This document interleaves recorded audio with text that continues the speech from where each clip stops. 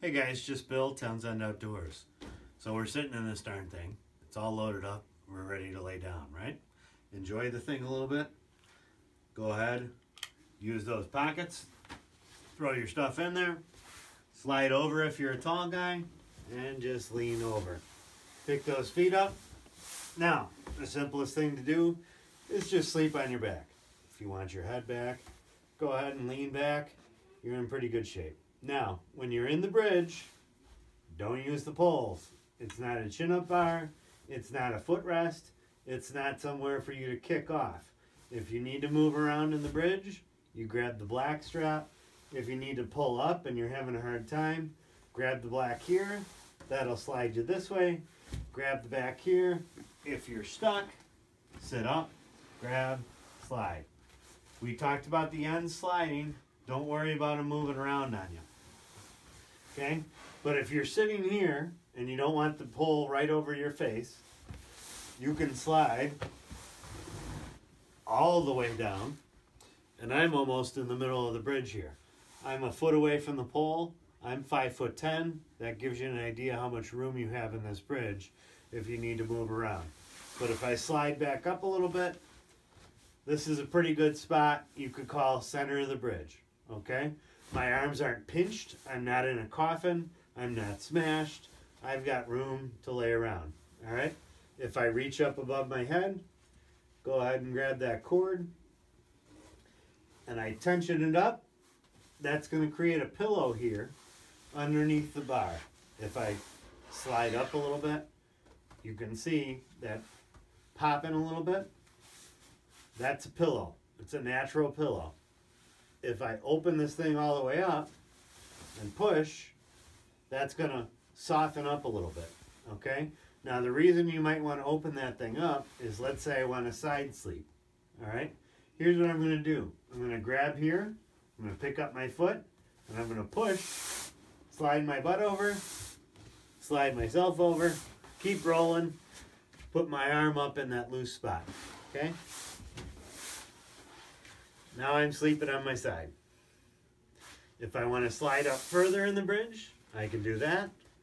If I want to slide all the way to my belly, you're probably going to want your shoulders to be roughly under the bar. That's about the most comfortable because there's a pillow, a ridge that's right under the bar, and when you're side sleeping, that'll create, or I'm sorry, when you're belly sleeping, that'll create a little divot for you. Don't be afraid to use your feet on the edge, to slide in here and really get in under the bar. Now I am truly belly sleeping in this bridge. That is something you can't do in any other hammock or any other bridge hammock or any other alternate type of hammock like the Amok or some other brands. But I'm all the way in this edge. This doesn't need to be fully open. I can close this up a little bit so my stuff doesn't spill out and it's still just as comfortable. So there I am on a full belly. If I want to do a Superman, I've got enough room to do a Superman. Ballerina. I can grab this edge, roll over, curl up, go on my side. I can even grab this edge, turn around, flip the bridge, and now I'm sleeping backwards. This is more comfortable for some people who are really big with their legs flying around. If you like sleeping in a little ball, you can curl up in a ball this way, and now you've got the wider part of the bridge where you're sleeping wide, okay? If you really want, now you're really big guys, please don't do this, but I'm about 230 these days, okay? And I'm in a single layer bridge right now. I've got all my weight under the big pole in the end, and if I wanted, I can sleep in a ball all the way on the end of the bridge, just like this.